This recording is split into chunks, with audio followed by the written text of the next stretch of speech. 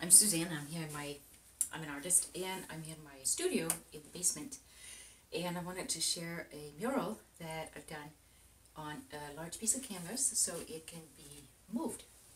This is for my daughter-in-law and son-in-law for their new baby. And they love purple, so this is a magical fairy tale kind of theme.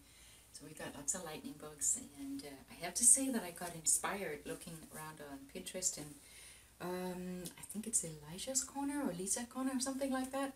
I have to put that in there in the video here. What a great idea she had. This tree is moving so many different ways. It isn't just a tree standing like this in the corner.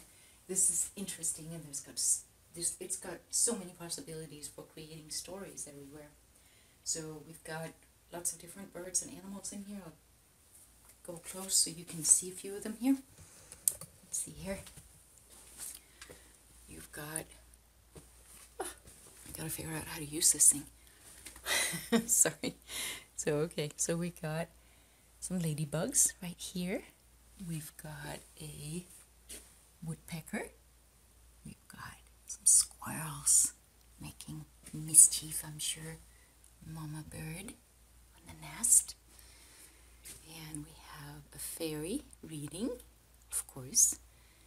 And we've got butterfly and a little elf right there in the corner.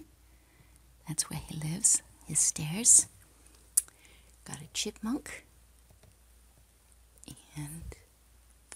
and mushrooms. Got a little possum with a pink cute nose and a bunny and a cardinal. Yeah. So just wanted to share that, yeah, it's possible to do murals in so many different ways, and this one you can take with you.